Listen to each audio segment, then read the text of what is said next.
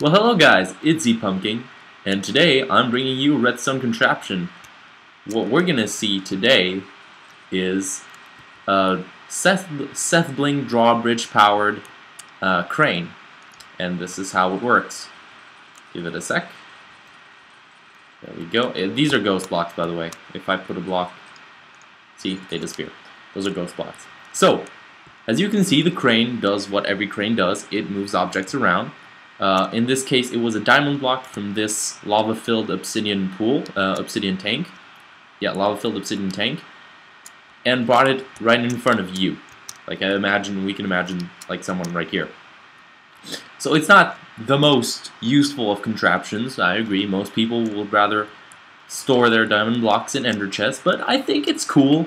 And it's one application of the Sethbling Drawbridge.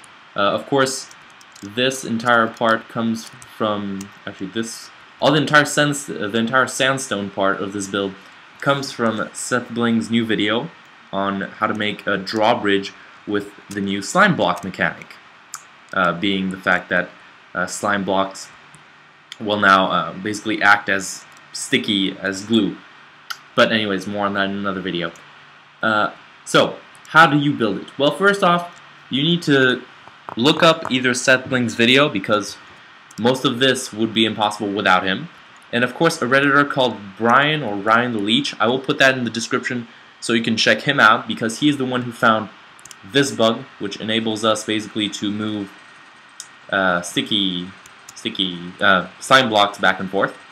He is the one who found this, and Sethbling is the one who made a drawbridge out of that. Basically, what's going on here is we're using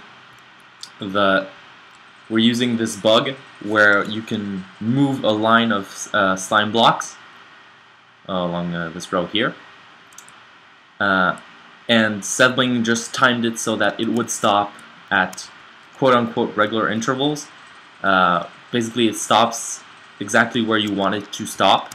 In this case, I wanted it to stop right there, so this triple piston extender can push whatever block you have stored into your weird lava-filled tanks in front of you. So, let me make a day. So, what's going on here? So, we're using, I'm not the biggest redstone fanatic, so I don't know the name for this circuit. I think Sethbling said in his video it was a monostable circuit. Basically, because I did try to understand before replicating it. Basically what happens, when power goes through here, it will do switcheroo things. Switcheroo things being, by the way, for all the advanced redstoners, I'm sorry, I'm explaining this to the people who don't understand redstone that well. In case you were interested in the whole thing, I think that's all you guys need to see. There are all the circuits over here, which I'll be covering later in the video. Right now I'm just, speaking to the lesser not redstoner people. Basically what happens here is when you no, that's not what I want to do. Okay, so when you put power through there with that lever that's over there, this what do you call this? I can't remember. Torches will turn. This torch will turn off. This will be already turned off, by the way, meaning this entire line will be fully off, which means this will light on, since nothing is powering this to shut it off. See Redstone for Beginners, one of my very few first videos, so that I can explain this mechanic if you don't know about it. And basically what this will do is we'll set this rapid fire clock. Let me show it to you guys. That clock. It will set it on. And doing so, it will do the mechanic we were watching right over here. See, you can see that really rapid fire clock. Actually, you can see there was a slight bug in the matrix right there. These need to be sticky pistons. If they're not sticky pistons, this will not work.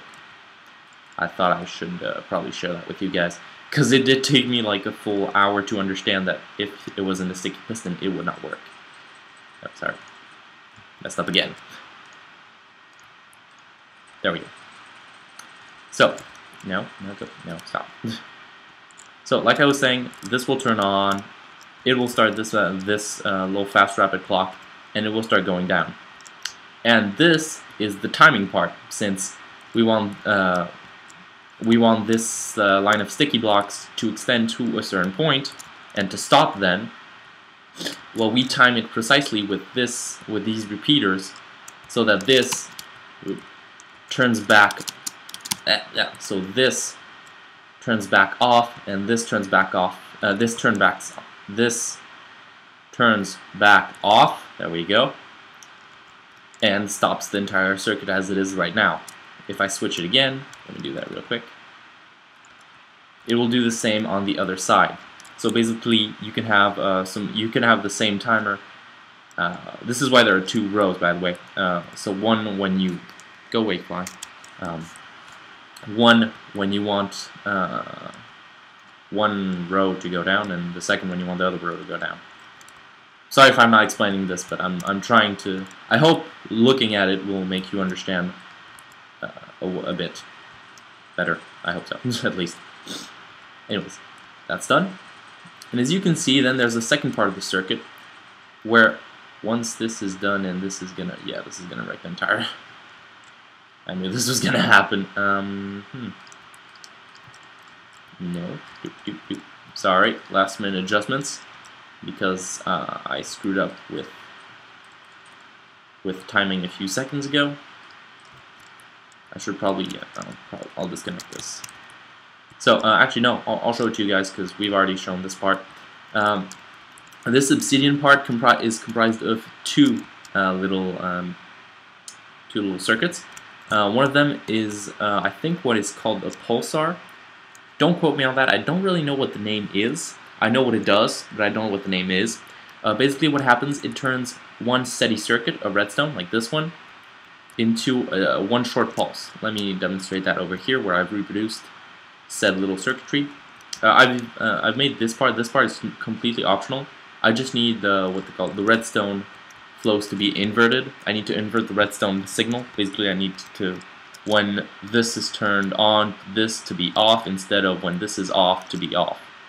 I just need to invert stuff because that was handy in the circuit. So what happens here is the steady signals goes here, like so. And when the steady signals goes here, this is turned off. So let's go back to steady signal off. When there's no signal, this is on, meaning both these repeaters are on. And with the redstone locking mechanism that was implemented in a 1.6, I think, or 1.5. Don't quote me on that. There's a circuit. There's one piece of redstone powered here, and this repeater blocked by this one.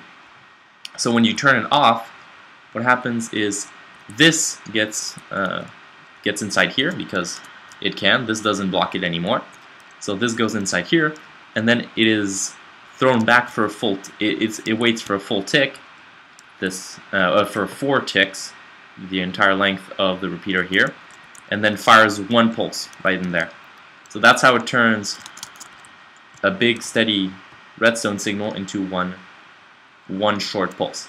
And that's really necessary because we need that short pulse to feed into a triple piston extender. Triple because if you put a double, like I learned myself, the problem is the double piston extender will basically stick on this part of the contraption, of the redstone contraption, and basically it will ruin the whole mechanism. So it basically, you have to have a triple piston extender, otherwise you can't safeguard the block anymore, which sucks. So basically the triple extender, how it works is one piece. There's the pulsar thing. This will pulse one piece of this will pulse one tick of redstone, which will power the entire mechanism here. Basically, what happens first? What am I saying? First, this gets back. Wait, whoa! Give me a sec. IR's confused. Wait, how does this work? There we go. Let's watch it. Oh, by the way, this is not a sticky piston, which is the reason why it's not retracting, but you can make it a sticky piston, and it works just as well.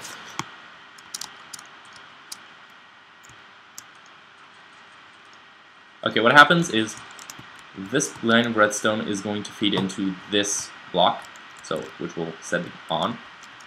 This will push this here. Being a 2 ticker, this will be the next one to set off. It will set off. So well, this sets off. Then this being 4 ticks, this will come here, and then that will set off, leaving the entire thing over here. And then meanwhile, after 2 ticks, so it's complicated. Give me a second. I'm trying to remember how this works. This is not my design either, by the way. I picked this up from Gunsmoder, I believe is the name. You should also check out his channel. I will link all the people who've contributed to this crane in the description down below. This is really well-known, well-known piece of circuit, so that's really common knowledge. I didn't have it. I had to look up how to make one long steady piece of redstone into 1 pulse, but I did the work and it's fine. Anyways, I think I've covered actually everything. For people wondering about the repeaters here, if I didn't put the repeaters here, this would fire basically instantaneously and would basically just throw off the entire line, like you've seen many times in the video by now. So I put this long repeater line to be longer than this one, so that when this is finished, by the time the steady piece of redstone signal reaches here and activates the triple piston extender. Although you notice that, of course, we need to have, give it a sec. I like this. Okay, it's now go time, I think. Actually, it might screw up. It might screw up. It will. See, if I didn't do that, it would have screwed up big time. That's why. Okay. So, I think I've demonstrated the crane idea. Hopefully you guys liked it. I don't do redstone often because, as you can see, I'm not that knowledgeable in redstone. But I saw Sethbling's contraption and Drawbridge, and I thought, we can make something out of this. And I made a crane. It works.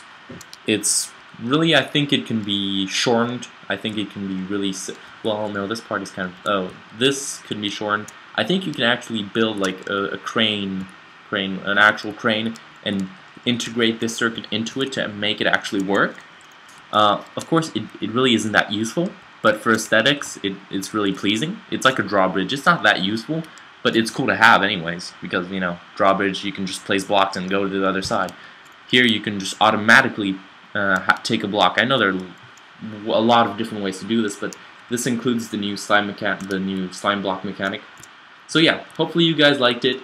If you did, be sure to actually go to the videos that, well, first Sethblings for finding this, the Redditor, again, I think it's Brian or Ryan the Leech who found this bug, and that other dude, Gunsmoder, I think was his name, who made the triple piston extender and made this entire crane possible. Of course, if you could show some love for me, who took the time to build this, that'd be great too. Mostly leave comments, that's all I want really. And yeah, guys, thanks for watching. Hopefully the Redstoners got a few better ideas than me. If you did, you know, send me your designs or send me a link to your videos. I'd be glad to see what my baby turns into. And for the not so Redstoners, I hope you guys understood how it worked. If you didn't, leave a comment. I'll try and explain the best I can, or I'm sure other Redstoners will be able to explain to you. Anyways, guys, I've talked long enough. I'm going to sign off. See you guys later. Bye-bye.